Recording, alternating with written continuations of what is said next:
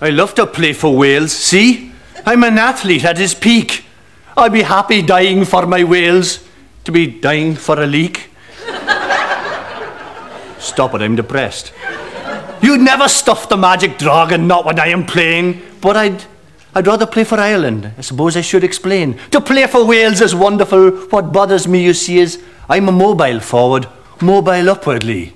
For sure to play in Cardiff. For a Welsh lad is a thrill, like Barry John before me, or Gareth, or Di, or Phil. But there's something rather troubles me. While these feelings can't be finer, it's certain that the bloke beside me will be a bloody miner. I've nothing against mining, like. Wear whatever cap that fits. It's just that mining's in for a dig. Mining is the pits. I remember when we stood in line to shake hands with Lady Di. And it was such an honour, and I felt a little shy. When I raised my eyes to take her hand, I started to go pale at the cold dust left upon a glove by the lad from Ebervale.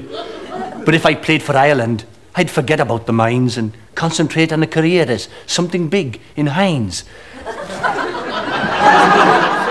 And the president would greet us relaxed and never tense, knowing he was shaking hands with fellows who were gents.